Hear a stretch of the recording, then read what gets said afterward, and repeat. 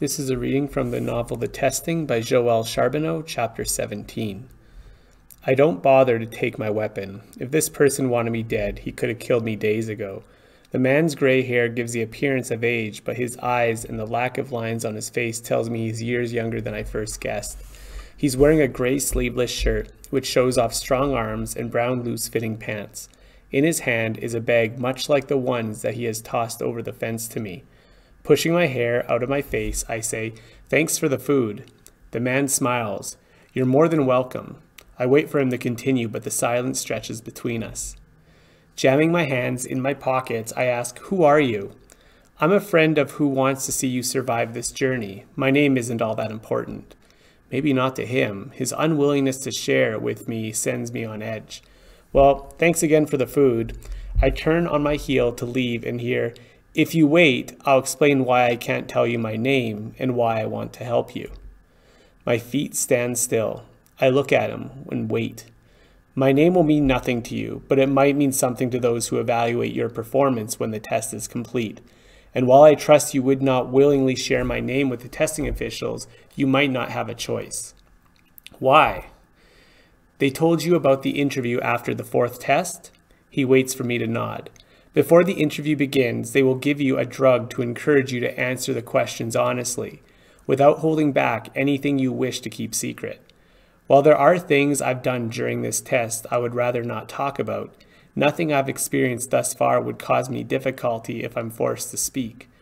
My ability to remove the bracelets might cause the testers concerned, but wouldn't they see that as a sign of my resourcefulness? Even this strange man and his gifts of food are not dangerous to me. Dr. Barnes stated we could not leave the testing grounds. Nowhere in the rules did he mention not accepting food thrown over a fence. Straightening my shoulders, I say, "I have nothing to hide." "Are you sure of that, Sia?" The sound of my name on this unknown man's lips make my heart clench. I had assumed my encounters with this man were random. The fact that he knows who I am suggests something entirely different. "How do you know who I am? Are you a testing official?" He laughs. "Far from it. I'm someone who believes the testing process is wrong and want to help you survive. Not just to the end of this test, but through the challenges the university will bring. Up until now, my goal has been to survive the testing in order to make it to the safety of the university. The idea that the university might be filled with more tests sends a chill straight to my heart. But while questions about the potential dangers of the university spring to my lips, I know this isn't the time to ask them. I will worry about that if and when the time comes. Instead, I ask something equally, if not more important. If you are against the testing, why are you throwing us food and water? Why not help us escape? As I believe the esteemed Dr. Barnes explained, testing candidates cannot leave the testing ground. The fences are harmless enough until a testing candidate goes over them. The man reaches into his pants pocket and pulls out a silver identification bracelet from his pocket. The symbol is a triangle with what looks like a drawing of a human eye at the center. A memory nags after the third test. Thomas pointing out the students in his group. A boy with a shock of untamed brown hair and a sweet smile. The boy scaled the fence about 100 miles back. He was dead by the time he hit the ground. The only thing we could do was bury him the way you and your friend buried the girl candidate you found. My muscles go still. Only a testing official could know Thomas and I did that. Not all testing officials agree with the current procedures. One even disabled several skimmers in an effort to keep officials from arriving to their designated colonies in time to pick up the candidates for the testing. Unfortunately, the part we had him disable was not as difficult to repair as the intelligence led us to believe. Otherwise, you would still be in Five Lakes Colony and I would be having this discussion with a different candidate. Was he talking about Michael? Is he the one who told this gray-haired man about me? Something tells me asking will not get me the answer. This man is here for a purpose. I have already been away from the testing officials' listening devices for too long. Too much longer and they might question my stillness. It is time to learn what this man's purpose is. Why are we having this discussion? For the first time he smiles. Because, Sia, we know your family has secrets you don't want the Commonwealth to know. The bag he has been holding comes sailing over the fence. Inside that bag is a small vial. It contains a liquid that believes will counteract the interview drug. Take it the morning of your interview if you want to keep you and your family safe. The tactic threat to my family scares me to the core, but fear won't help me. I tamp it down. I look at the bag in my hand and then back at him. How do I know this isn't another test? If it is, the liquid in the vial will probably kill me. Punishment for a wrong answer. You don't. There's a sadness in his voice. You have only my word that I am not a part of the United Commonwealth. He takes a step back from the fence. Hide the vial in your spare clothing before you cross the finish line. One of my friends will make sure it isn't discovered by the testing officials and is safely hidden in your possessions again before the interview begins. Good luck, Malencia. I hope we meet again. Without another word, he turns and walks away. I watch until he disappears into the tall grass before retrieving my identification bracelet and my testing bag. The sun is starting to set. I need to go back to Thomas, but I take a moment to think over everything I heard as I empty the brown bag. Yes, there's a small unmarked vial corked with a black stopper. Carefully, I unwork the stopper and take a sniff. It smells faintly of roses. I shove the vial deep into my pants pocket and look at the other items. More water. Instead of bread and cheese, I find a small container of raspberries, a heaping bundle of wild carrots, and several small yellowish fruits that I think are pears. The wild carrots and raspberries are plants I might find here in this area. I wonder if the pears are as well. I move away from the fence, and after a 15-minute search, I find not only a pear tree, but also a thick bush ripe with raspberries along several spots where an abundance of wild carrots grow. The bag isn't food just for me. It's food to be shared. The man beyond the fence must also know I've never told Thomas about the bread and cheese. The man knows a great deal. He implied he also knows my family secrets. Was he talking about my father's nightmares, or that Zine is smarter than all of us and the knowledge was hidden from Dr. Barnes and his testing officials? The leaders of Five Lakes conspired to keep their graduating students safe. Knowing there's a chance I might be asked about those things in my interview makes me break out in a cold sweat. Or maybe this is all just another test. Maybe the man is trying to scare me into drinking the liquid in vial and failing. This is a problem I'll have to address at some point, but not now. Arms filled with supplies, I trek back to camp and wait for Thomas's reaction to the bounty. I'm not disappointed as he helps me put the food on the ground and then picks me up and swings me around. The shadows of the past 2 days disappear, and it feels like we are back at home in Five Lakes, safe and happy and whole. We eat the last of the roasted meat and fill our stomachs with juicy raspberries and pears. We plan to collect more tomorrow before heading into the city. I check Thomas's backside, which seems to be much improved, and my own arm, which doesn't look so good and hurts like hell. I wash the wound clean in the pond, swallow a couple of pain pills to ward off the worst of the sting, and slather on more ointment, knowing deep down that it will not do much good. But I have to try, right? Thomas helps me rewrap my bandage, teases me about the berry stains on my mouth, and kisses them away. He is so like his old self that I find myself yearning to tell him my secrets, but I can't. Not yet. First, I need to know, what happened with you and Will after I left? Will told you what happened? A lot more happened than either of you mentioned. I feel Thomas stiffen. Are you calling me a liar? No, I assure him. But I know you and Will weren't exactly getting along when I rode off. Thomas moves his arms from around my shoulders, gets to his feet, and stares into the distance, doing his best to shut me out, which hurts. I scramble to my feet and touch his shoulder. Look, I know it's hard to trust someone under these circumstances, but I trust Will. You shouldn't. Thomas's eyes meet mine with blazing passion. Didn't your father warn you not to trust anyone? Thomas's words stop my heart. He knows that someone is listening, and if by luck they hadn't been paying attention to our conversations before we reached Tosu City, then not taking care with his words now might put my father, my whole family, in jeopardy. Swallowing hard, I say, I trust you, and my father warned me that the competition might blind some people, but that doesn't mean Will is one of them. How can you be so sure?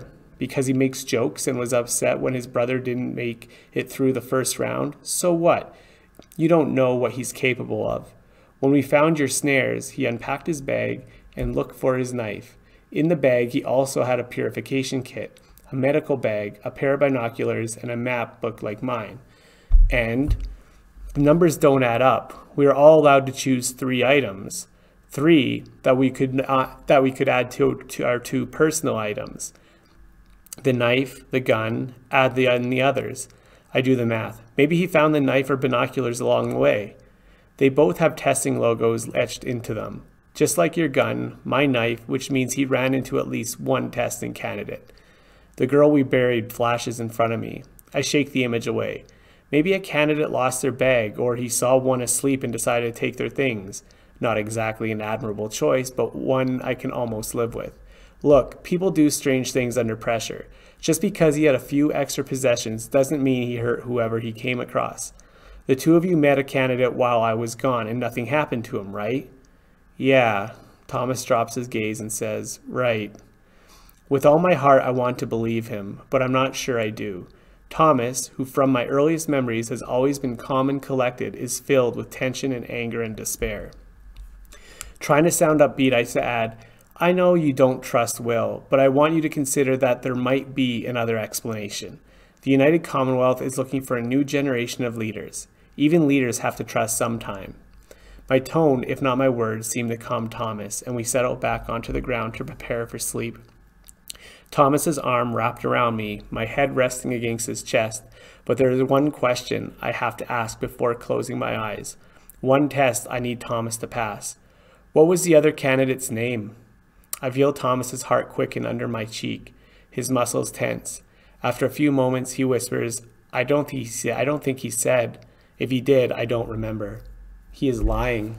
He would have asked for a name. He would have given his own in return. Habit, common decency. The 5 Lakes way. My stomach clenches with disappointment, and I fight the urge to retreat from his arms. It is not surprising that both of us only pretend to sleep. The snares are successful. 2 rabbits and a possum, which Thomas cleans and sets the game over a fire to roast. I gather more fruit and greens for our journey into the city. There was no morning kisses or gentle looks. Thomas is withdrawn as we pack up camp and begin to ride, which gives me a lot of time to think. The sky is overcast. My eyes drift more than once to the fence lines as I look for signs of my mysterious benefactor. I'm not surprised when I don't see him, but I do believe he or someone he knows is watching. Rebels? He spoke of not being a member of the United Commonwealth, of not agreeing with its methods of testing, and yet he chose only to offer food and a vial of an unknown drug. Other than the friend who will keep the drug hidden, there is no offer of further assistance, no offer of escape. If he and the people like him could sabotage United Commonwealth skimmers, surely they could find a way to circumvent the penalty for escaping the test. Of course, according to the man, my presence here is proof of their inability to beat the testing officials. Still, even knowing the odds were against success, I believe there are candidates who are sufficiently scared, hungry, or ill and would leap at the chance to flee.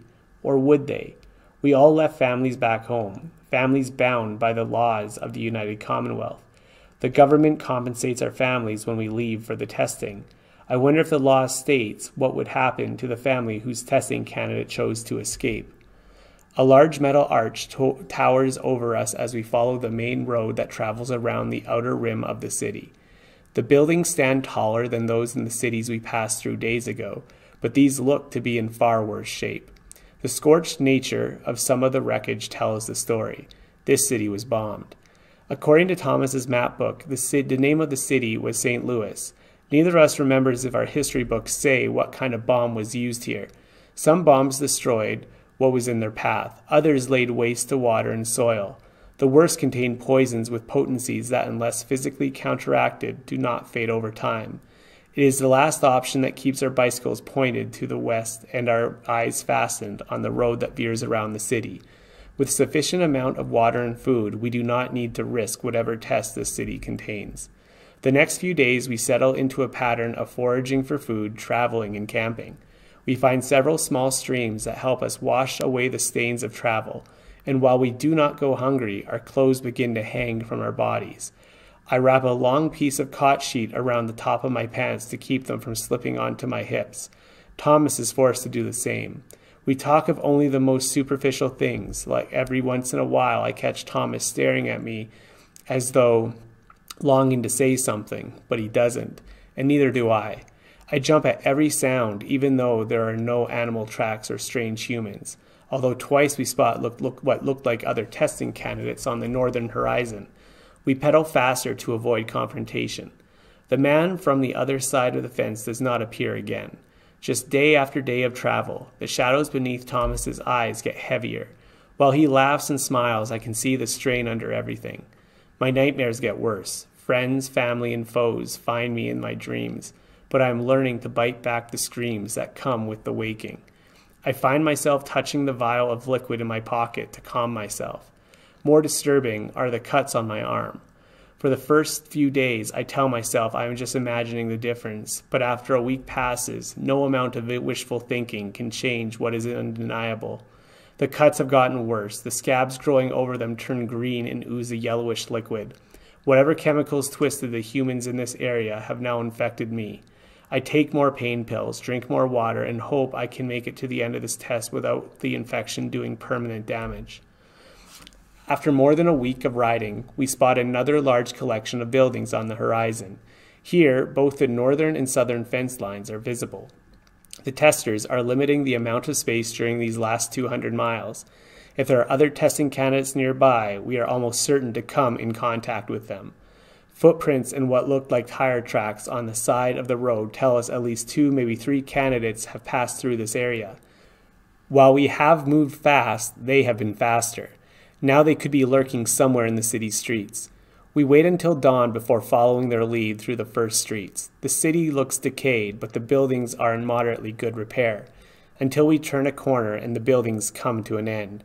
In their place is a deep crater that stretches as far as we can see.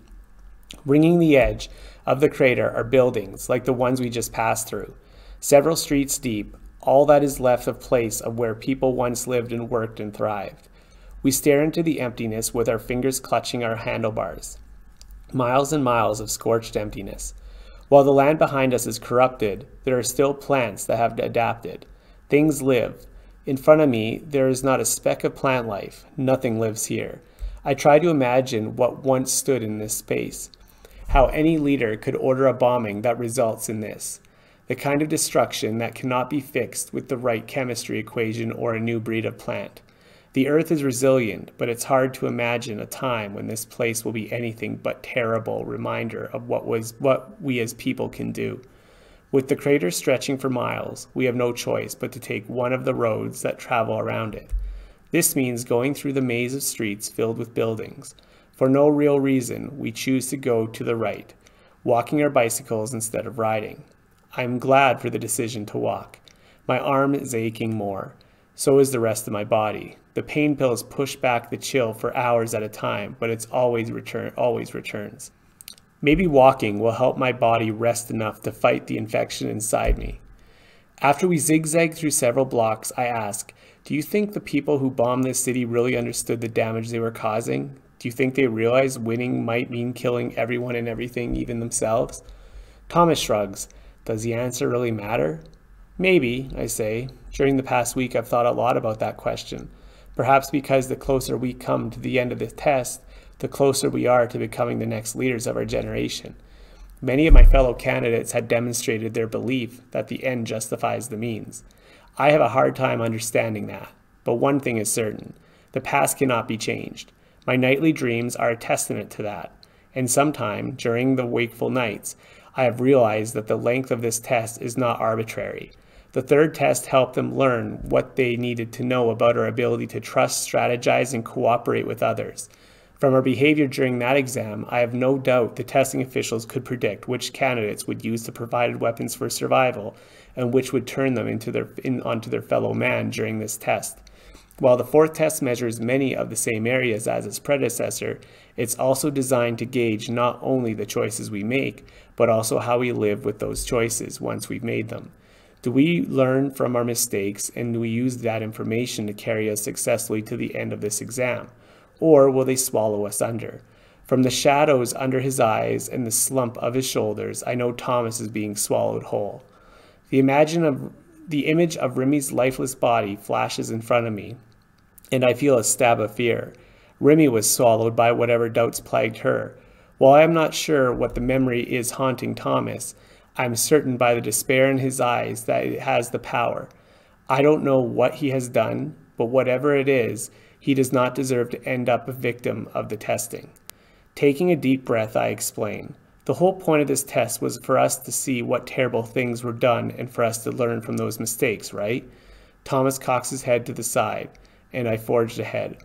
The best leaders make mistakes and then learn from them. The best leaders never make the same mistakes again.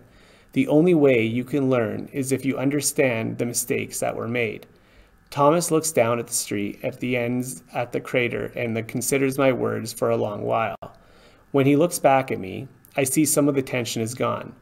I think the leaders knew they destroy the buildings and kill the people. The rest, he sighs. I can't believe they intended to completely destroy a world they wanted to live in.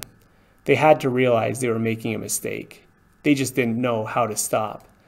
I look around at the buildings and nod. Maybe that's the mark of a real leader. Admitting a mistake has been made and finding a way to stop it at all costs. We've traveled over halfway around our side of the circle when a shiver travels up my spine. I reach for the fever pills in my medical kit and shiver again. This isn't the fever. This is something very different. When I was little, my brothers made a game of talking me into doing things our mother wouldn't approve of, like sneaking bread from the pantry or taking her best sheet and turning it into a pirate's costume. I could always tell when Mom caught me by the tiny shiver I felt as her eyes settled on my back. The same shiver I feel now. Someone was watching. Gaping windows, open doorways, cracks in the walls surround us. I see nothing in one as we pass, but I slide my gun out of my bag anyway. The wind picks up. The sky turns gray. A storm is coming. Perhaps that is what is making the hair on my neck stand on end. The wind whips a strand of hair free from the knot I've been wearing it in. I push the hair off my face, and that's when I see it. A face framed by a doorway, large, intelligent, eyes sunk in a wrinkled, sun-baked face. Tufts of dark brown hair on the head, the neck, the arm, I see. My blood churns as I see the familiar razor-sharp claws at the end of the hand, several inches long, sharp, poisonous. The wind howls. No, not just the wind. The wind has merely masked what I refused to hear as we walked. The low murmur of voices, guttural sounds carried on the wind that tell me there is more than just this one. Slowly, I turn and study the shadows, counting the faces I see. 5, 10, 2 more in a second-story window. Too many for us to survive if they attack. But they haven't yet. They are just waiting for something. Thomas has yet to notice the faces. His eyes are fixed on the road, looking for danger ahead of us, not in the windows 3 stories up. I hold my breath as a light rain begins to fall.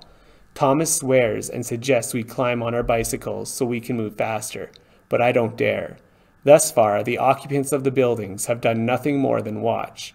Perhaps walking seems unthreatening, but riding, I was riding when one attacked. If riding triggers their aggression, I will not repeat that offense. Sia, did you hear me? I think we should ride. I give a small shake of my head, put my hand on his arm and whisper, "Look in the windows." He stops walking. The quick intake of breath tells me he has spotted someone. Leaning closer, I say, "There are dozens of them." They look almost human. Thomas's hands finger the hilt of his knife, and I see the watcher in the windows shift. They are human. How can you be so sure? The rain falls harder, plastering the clothes to our bodies, making it more difficult to see the eyes following every move. A watcher steps away from his spot in a doorway. His movements are fast and smooth. Thomas reaches again for his knife, but I put his hand on his arm and shake my head as the watcher comes to a stop 10 feet behind us. His eyes are unblinking as he waits for our next move. My chest tightens, and it's impossible to catch my breath as I step by agonizingly slow step. We begin to walk again. Thunder rumbles. The cuts on my arm burn. 2 more watchers join the first in the street. They slowly follow behind us. The rain falls harder still. Lightning streaks across the sky and reflects in the watcher's wide, never-blinking eyes. Another falls in behind us, then another. Soon there are more than a dozen, never moving faster than us, walking with their strange hunched but fluid gait. They keep their distance, at least 10 yards behind, but are never present with their claws and their overwhelming numbers. It is Thomas who first notices the distance between the watchers and us is growing wider. They do not leave the street, but their gait slows until they comes to a stop. Dozens of them stand in the street as we pick up our pace. Perhaps this too was a test. Maybe the testers were curious to see whether we would attack these people without provocation, out of fear of the unknown instead of the real threat. I see one more watcher in the doorway of a building, 20 feet in front of us. Thunder rattles the windows as the watcher stares at us with unblinking eyes. I barely register the rattle of gunfire until the person's face is torn in shreds. So that was chapter 17 of The Testing by Joelle Charbonneau.